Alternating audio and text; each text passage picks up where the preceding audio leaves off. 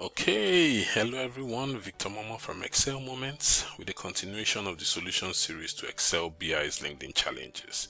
And like I've said in previous videos, if you're not following the Excel BI LinkedIn page, you should if you want to boost your Excel formula game. This is challenge 667. So let's look at the data set and the problem statement. In terms of the data set, you basically have two columns of data, right? Dates and the sales on those dates, and the problem statement is as succinct as you could ever find. Pivot the data as shown. Okay, so here if you look at the result, you can see that you have the months listed down this way, using 3 characters for the months, and you have the days listed this way, 3 characters, and at the intersection what it does is if it's one value, just list that. If it's more than one, it separates them based on a comma space. Okay, so it doesn't add them like a typical pivot table that you do, maybe a sum, a min, max. Here it's listing everything. That's the beautiful thing about maybe the new functions versus the pivot table, okay, at least to my mind. So that's what we need to set up, and let's go to this solution sheet. Nothing special in the solution sheet aside the fact that I just want to have another sheet for this. Okay, so he's giving us a hint already, which is that we need to pivot the data. So basically, in a formula context, I'm going to use a pivot by, which is the equivalent of using a pivot table in a formula context. Okay, so I'm just going to do pivot by. Right now, for my row fields, ideally I could just give it all the dates, right? But if I give it all the dates, what it's going to do is it's going to list all the dates. So if I choose to group it by months or something, it will do that. But now you can see that the dates are listed as what? The month names. So there's the beautiful thing about like the pivot by and the group by. You don't need to create another column with that in your data set to be able to use it in the pivot by. You can just create that on the fly. So what I'm going to do is that instead of having my row fields and pointing just straight to the dates, I will transform those dates within the pivot by function by using the text function. Okay, so text take the dates and then return them as 3 alphabets. Okay, so now let's see what this is. Right, this is going to give you a lot of JN, FEB, and the rest. But the beautiful thing is that when you put it inside a pivot by, it's going to give you a unique list. Okay, so you don't need to bother about that. So it's going to strip out all the duplicates and you're left with the unique list. Okay, so that's that one. Now on the other side, which is now the column fields, which is what goes from left to right, we just need to have what, as in the weekdays. Okay, so we can use the same function. It's really also a text function, but this time instead of using MMM, we'll be using DDD. Okay, right, which just does the day equivalent. Now values, which is what we are going to maybe aggregate in some way. We know that that's the sales. Right, now then the next thing is, okay, what kind of aggregation are you doing? Right, it's not a sum, it's not an average. From the problem sheet, you already know what this is. This is listing every value that meets that criteria and then separating them by a comma space, which basically is an array to text. That's what array to text does. So you don't need to think too hard about that. Let's close the brackets. Let's see what we have. Okay, so at least we have something that remotely looks like it. We can start to clean it up to make it make more sense. So a few things to do. We need to get rid of the total row and the total column. At least those two should get us closer. All right, so now in field headers, I can say, oh no field headers, maybe I don't want that. Row total depth, no. Column total depth, no. Okay, so let's see. All right, so good. So now we have something that looks very close to what we're expecting. There's only one thing that is off, which is the fact that it's not sorted in the same order. This is sorted alphabetically. Yeah, that's what the pivot is going to do, right?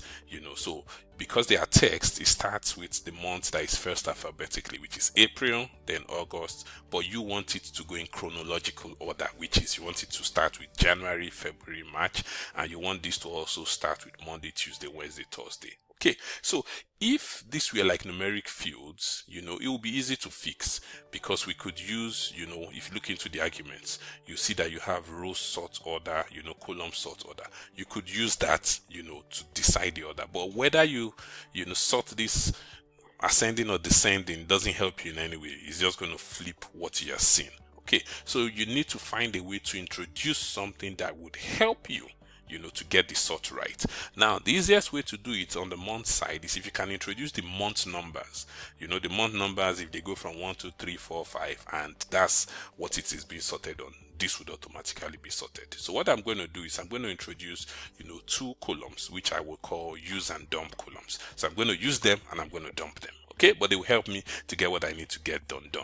Right. So the first thing I'm going to do is I'm going to introduce an H stack, which is how, you kind of bring maybe say 2 fields into either, your row fields or your column fields. Okay. And the first thing I'm going to do here is I'm going to say month, which is just going to get the month numbers for all these guys. Okay.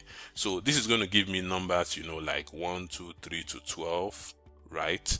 But in my case, maybe 9 because that's where it stops. And then I'm going to close that.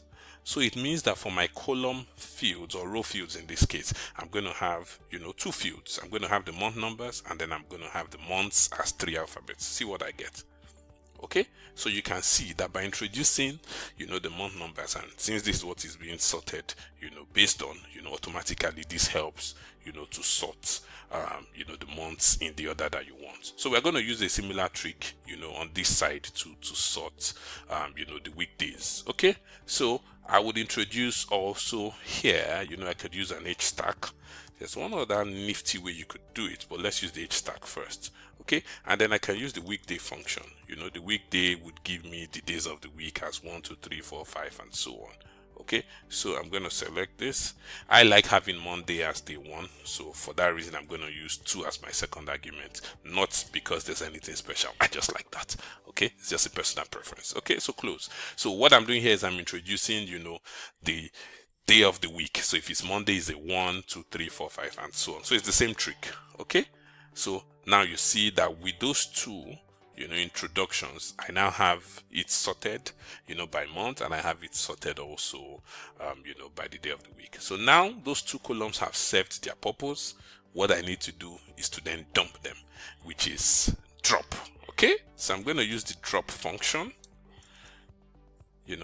Excel is acting very funny. It's not giving my IntelliSense. You may have noticed that. Okay, so I'm going to drop the first row because I don't need the first row, and I'm going to drop, the first column as well. Okay, so close the bracket, and then, and if you compare this to this, we basically have everything right.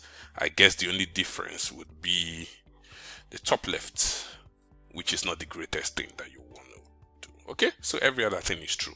And that's how you get it done. So it's not the hardest. The only challenge there, I guess, was getting the sort order to work. If there were numbers, then it would be easy to either sort ascending or descending. But because there were characters that needed to be sorted in an order other than ascending and descending, I had to introduce those 2 I'll call them helper columns. Okay, I guess that's the way to look at them. So, but they are use and dump columns basically. So use them to get what you want, and then you dump them. So that's all I intended to show in this video. I hope you enjoyed it and you learned a thing or 2. If you did, please hit the like button and also subscribe to the channel Excel Moments. For now, I'm out of here.